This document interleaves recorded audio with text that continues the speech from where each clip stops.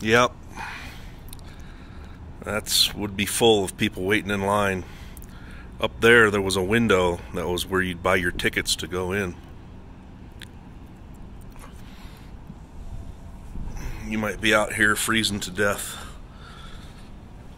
with some of your friends waiting to get your tickets to get into the movie.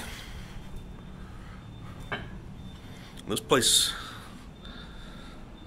closed not too long ago.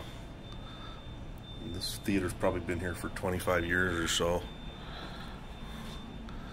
But yeah, coming in here smelling the popcorn.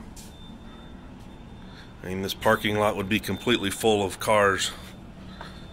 People getting dropped off and coming and going. And now it's closed down. I don't think it's gonna reopen. It's kind of a dying thing, really, I think. But